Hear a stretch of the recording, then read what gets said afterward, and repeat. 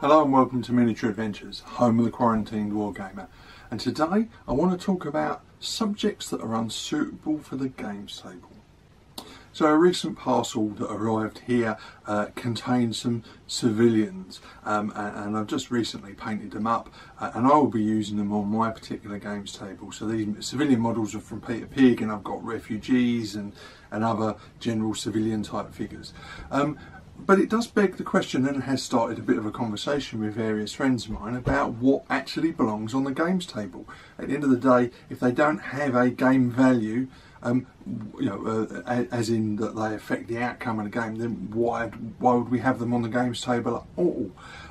I mean, some people, I've heard this said on plenty of occasions over the years, that including things like civilians on the games table is actually not something that people like to see. They don't think it's very a savoury subject, particularly refugees and things like that, on a games table. And it's always surprised me really, because historical wargamers, we're usually pretty obsessive about accuracy, but we leave out certain details. So things like casualties, aid stations, refugees, things like that don't often feature. Sometimes they'll turn up in a demo game, but we'll include things like burned out buildings and destroyed vehicles. There is a bit of a difference of opinion, is probably the nicest way of putting it, in amongst the gaming community about what belongs on the games table. And clearly there's a line that some people aren't prepared to cross, and where that line is will depend on the person. And so I just wanted to really touch on it a little bit. How much realism is too much on the games table? Should our hobby sanitise the realities of war, or can an argument be made to include these sort of elements on our games tables on a bit more of a regular basis, not just in demo games at shows? Now, I think for me, the question comes down to, are we playing for entertainment or self-education? I think most, and this is a generalisation, but most historical wargamers would recognise both motives as to why they're there in front of that games table with those figures playing that particular encounter, that historical action or whatever. If it's the latter, the education, then some elements, while unpalatable, are necessary to tell the story of a particular period or event. And of course, the setting, the time period in which the game you're going to play does affect people's what they are comfortable with. I mean, broadly speaking, the further back in time you go, the less squeamish you are, and the more modern the conflict, that can be too raw for some people.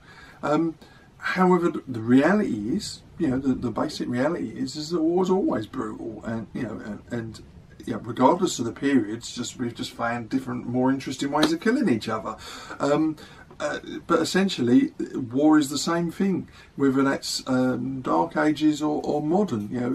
It's a brutal business, and we've, for good or bad, chosen to turn this into a hobby. Now, obviously, historical wargamers, we look at it from the point of view that we're learning the history. So it's very much, it's part entertainment, but it is also about education, self-education, historical, researching the facts and understanding the politics and the strategy of a particular encounter or situation. The following, I'm going to give a few examples below, just a few, about three, of things that people find uncomfortable levels of realism in their wargames tables.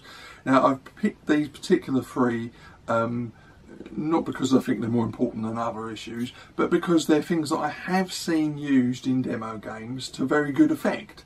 But also I know that the three areas that I'm about to discuss have also been hotly debated. You've only got to go to any wargames forum to know that some people blow hot and cold on these subjects, and that the debate can get quite heated, as does a lot of debate these days. So the first area that we're going to look at is the use of casualties on the games table. Now, many miniatures manufacturers include casualty figures in their ranges. It's quite common to be able to buy models of dead or injured soldiers that you can use as casualty markers, and you know, and they're a very visual way of recording unit effectiveness, you know, as men get taken out of the action, and that, you know, they're you can use them either as markers, or you can make little vignettes up that you're going to leave at certain points on the table to show where the action's happened. You know, I've seen a couple of really good games where the use of casualty figures really helped show the ebb and flow of a particular battle, because you'd have areas where you know, lots of casualties there, and then another line of casualties where another set of melees took place. A really good example was an Alamo game that I saw at Cavalier some years ago. I'll try and put a photo for you to see, and that was quite awe-inspiring to see. You know, as the game progressed during the course of the day, I went and saw this game several times, and the amount of casualty figures being used on the games table was more than I've ever seen used. But it was very illustrative. It made the game look very interesting, but it also showed the reality of that particular fight. So you know, so that was a good example of them using it for the visual effect, but also because it showed where the fighting had been taking place. But it can also be used, casualty figures can also be used as a sort of a storytelling element. So for instance, you know, the use of aid stations in rear areas. You know, again, I've seen demo tables where you've had aid stations and they're lovely little vignettes with interesting character figures and things going on, ambulances going to and forth. And, you know, of course, you can actually incorporate things like that into a game itself. Is more than just an interesting piece of scenery on the edge of the table. It can actually be an integral part of the game itself. So, you know, for instance, if you've got a working aid station, you could have some rules that perhaps allow a percentage of casualties to be returned, in effect a saving throw. You know, or casualties that get saved at the aid station can count against losses when you're counting up victory points.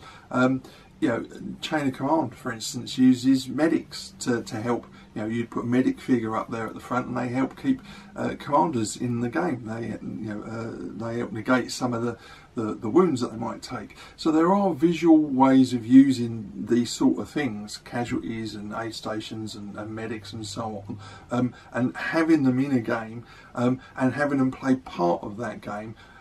But they can also be used, particularly in big demo games, it shows as a really good way of showing the rear areas behind where the fighting's taking place, and they're very interesting in their own right. And obviously the level of realism you want to go into is entirely depends on the players and of course the audience that you're playing it to. You know, if you're playing amongst friends and you're all okay with it, you can have it as gruesome as you like. But I would suggest that perhaps you know, Vikings performing blood eagles is probably not an appropriate subject for a demo show game at a show where you might have family groups, for instance, coming to see. But again, they're part of the history. They're part of the period you might be playing, and whether that is acceptable to you will really be a matter of personal preference. So now we get to the reason why I'm doing this video at all, the use of civilians on the games table. And in particular I'm thinking in terms of the use of refugees. Now, you know, they're a fact of war for any period, regardless whether it's, I don't know, Dark Ages right up to modern times. And I imagine the experience of the refugees themselves is broadly similar regardless of the period. You know, grab what's most important to you and your family and you get going. And of course in real life, refugees can be both a hindrance to operations or the whole reason why a force is in a particular area, you know, particularly modern day humanitarian actions.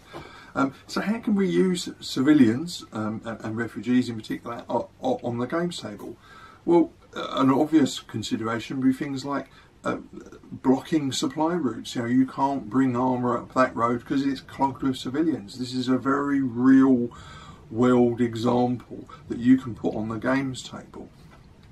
And of course in more modern day conflicts you might make the protection of civilians fleeing a particular area one of your mission objectives. You know, get those people off the games table.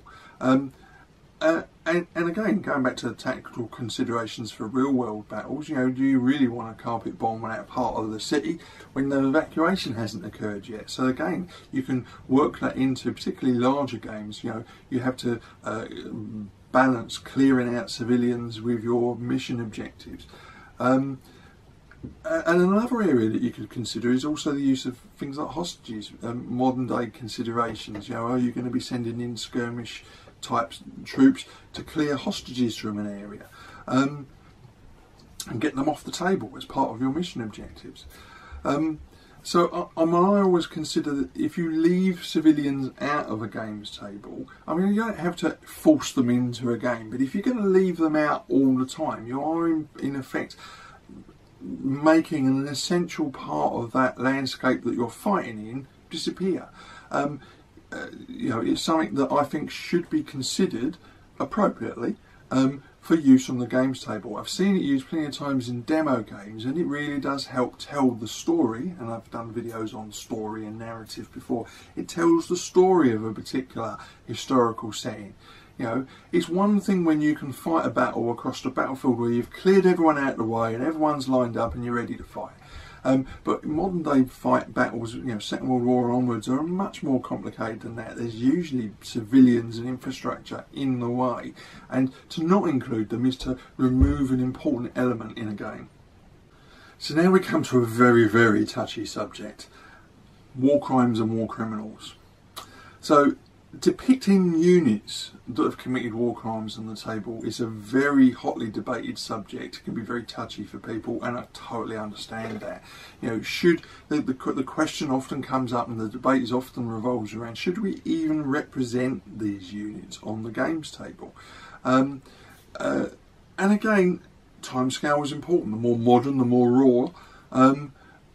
But, you know, the same questions should be asked if you're going back even further. You know, a particular unit that's committed an atrocity, for instance, should it even be featured in a game of entertainment? But of course, we're more than just playing a game of entertainment. We're playing historical war games. You know, we're not playing fantasy or sci-fi where you can do whatever you're going to do. Whereas if we're playing a historical game, if these units featured in a particular battle, you can't just remove them entirely. Now, of course, at the same time, you definitely shouldn't be thinking about glorifying or sanitising them in any way. You know, we need to acknowledge the history, is basically what I'm trying to say. I think it's very important. You know, if you're going to include these units, you need to acknowledge it. Particularly if you're doing a demo game, you know, tell the story, tell the history, explain what they did and why they're still on the games table, that they played an important part here. You know, removing them entirely is just sanitising history, and I'm not particularly comfortable with that myself.